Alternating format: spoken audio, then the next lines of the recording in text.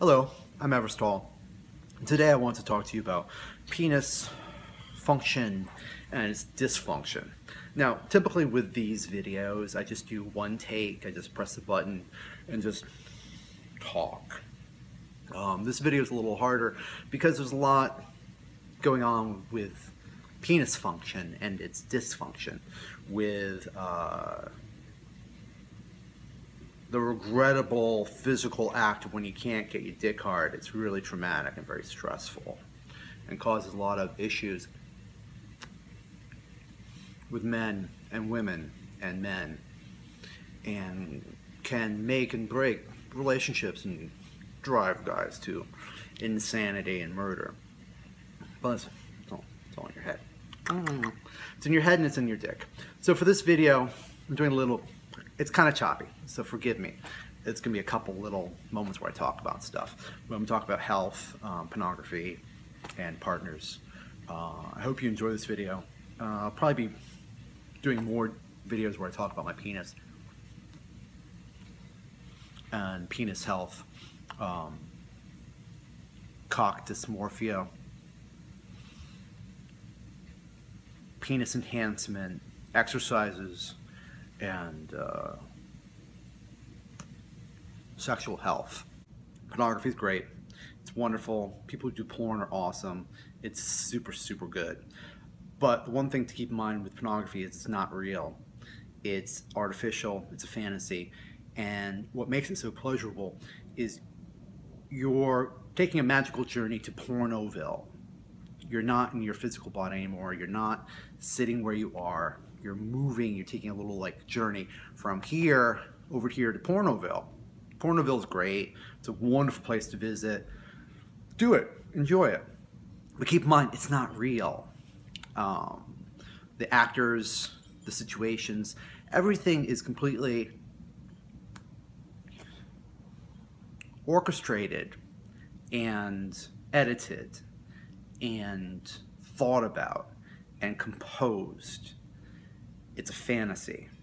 If you watch a lot of porn and you're jerking off only to porn and you're only really able to ejaculate to pornography, or you find yourself ejaculating more to pornography than human contact, what can happen, not always, but what can happen is you disassociate sexuality from the human body and you become more reliant on it as a image on a screen, as a computer model, as a fantasy. You're receiving information from the porn computer device. It's coming in and at you. You're passive. It's entering you and you're leaving your mind and you're going to Pornoville. This is a different sexual experience to when you, the man with the penis, is coming up, coming out, and hunting and conquering. You're Godzilla, you're Dickzilla, and you're destroying Tokyo. Dickzilla isn't happening when you're sitting back on your couch in potato mode and going to Pornoville. Watch less porn if your penis isn't working properly. Have sex with human beings. Fantasize, masturbate about your sexual partner. If you're scheduled to have sex with your partner on, let's say, Saturdays, build the whole masturbatory experience around the potential of Saturday. When you wake up with your morning hard-on, touch it, and think about satisfying your partner on that given day. Make it a planning strategy. Use masturbation as a planning strategy for nookie night as reference.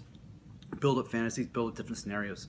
Make your own porn in your head and then play it out in reality instead of approaching another human being as a substitute for pornography.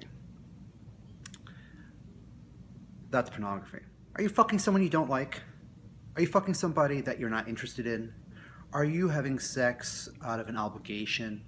Are you having sex to have children?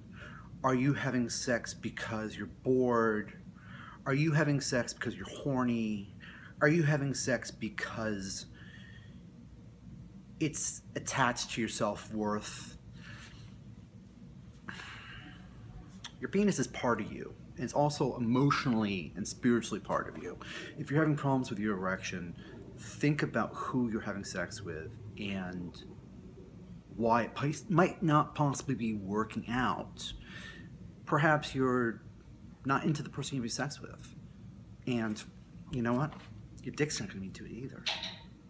Perhaps the sex isn't interesting. Your partner and you aren't sexually jiving. Try something else. Tell a fantasy to your partner and see what happens. Ask them to do something. Explore a fetish that you think would be weird. Understand your mental state when you're having sex and what its role is for you in your life and its function and what the function of the sexual experience on that day is. And if that is causing you a problem, just don't have sex like that. If you don't like the person you're fucking, you can't get hard, just don't fuck them anymore. Don't call them. Say, I'm sorry. You're cool. I like you. I think your hair is great, but I'm just not really into you. And I'm not sexually attractive. You don't make me horny. It's hard to have sex with people that don't make you horny. It's totally okay to have sex with people you hate, though. That's cool. Hate fucks are great. Revenge fucks, that's cool. Put some intention into it. Put some gusto into it. Put some feeling into it. Put your soul into it.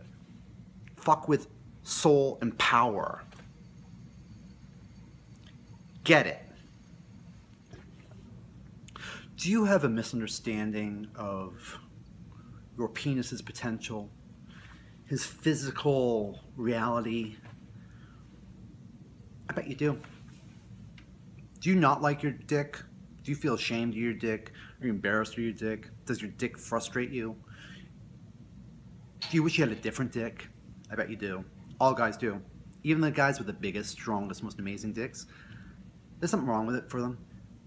And if you have the biggest, strongest, most amazing dick, and you have no problems with your dick, could you call me? I'd like to meet you a lot. Guys with big dicks, sometimes they can't get hard. Guys with little dicks, they're hard, they can fuck like amazing, they can hit it, but their dicks are just not the cultural fantasy norm. Guys with really fat dicks, they look short because they're really fat. Not everybody can take them. Guys with really skinny dicks, they're skinny. Every dick's wonderful and beautiful and amazing. There's a dick shaming and a dick dysmorphia. A dick dysmorphia that gets stuck in our heads as men, where we don't really see our penis for what it is physically, and we don't really understand how it functions in the sexual act with another person. You're never going to know how your penis is actually performing because you're not that other person. And every orifice is different from every penis. Some are deeper, some are shallower, some are really fat and juicy, some are a little bit drier. And each sexual experience is going to be different because the penis is going to be reacting different and the orifice will be reacting different. Even if it's the same hole that you're fucking all the time, that's going to be different every single time. Just the way your penis is different every single morning. Sometimes we're a little bit longer, sometimes we're a little harder, sometimes we're a little fatter, sometimes we're a little this. It changes by the minutiae all the time. You have to have a healthy outlook and really a clear understanding in what you can do and what your potential is. And forgive yourself for not having the fantasy penis you wish you had. It's a fantasy. It's not a real penis. Your dick is perfect just the way you are perfect. And the way you fuck is just fucking awesome. It's good. It's really great. You can do it. You can fuck and it can be amazing. You can have orgasms and you can give orgasms with the penis you have. Because that's what that penis does. It's an orgasm maker. A penis orgasm maker. All men have it. Drugs are great. Booze is great. But stamp light's great too. But they're not always great for your dick and for your health. If you do a lot of cocaine and you drink a lot, do a lot of poppers, do a lot of meth, do a lot of G, do a lot of crack, smoke a lot of weed, all those things, they're in your body.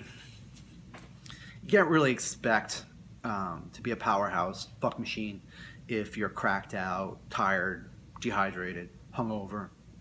If it's Saturday night and Friday night, you're out with the bros and hanging out, doing a bunch of cocaine and heroin, and hanging out with hookers till all hours of the morning, partying, drinking, waking up with whiskey on your breath and crack whores all over you. Saturday, your dick's probably not gonna be super excited. It's probably gonna be tired, worn out, hungover, drugged out. Don't expect your dick to be super fuck machine if you're all fucked up on drugs. It's not gonna happen. Take a break, relax. The day before you have sex, try fasting. Try not drinking. Try drinking a lot of water. Drink tea. Relax. Take a little vacation before your sexual adventures. Take it down a notch. Meditate. Don't be so hyped up. Don't expect so much out of the sexual experience. Don't expect each sexual experience to be the most amazing, most wonderful. Take it for what it is, an intimate moment with another human being, and enjoy it for what it is. You and them. Penis and a hole. Stick it in. Yeah, just stick it in. It's great. I hope you like this video. Please subscribe to my YouTube channel if you enjoy it, and share them. They're made with the best intentions to amuse, delight, and educate. Thank you so much.